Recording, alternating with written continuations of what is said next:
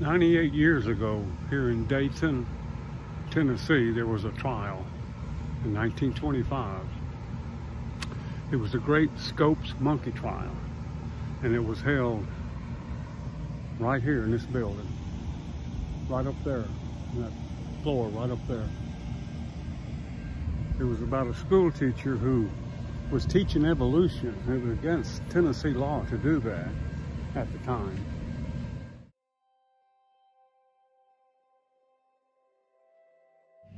Clarence Darrell, attorney for the defense.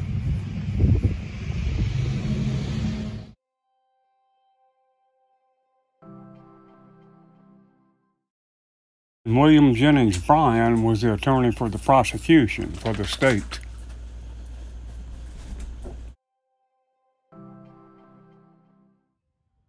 I think the trial took place upstairs. That's it. Very famous